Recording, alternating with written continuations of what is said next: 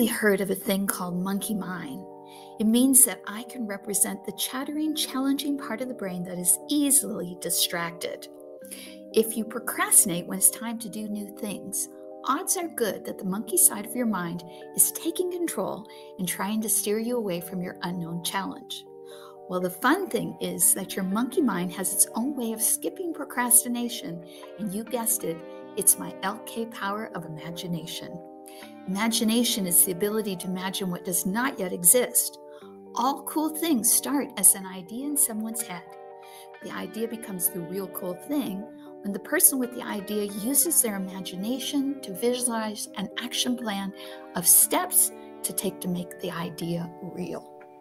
This is where my LK power of imagination can make your life and everyone's life better. Monkey imagination can make something scary or seem hard, or it can find the fun and play in whatever you are imagining. And how that makes the world a more LK place?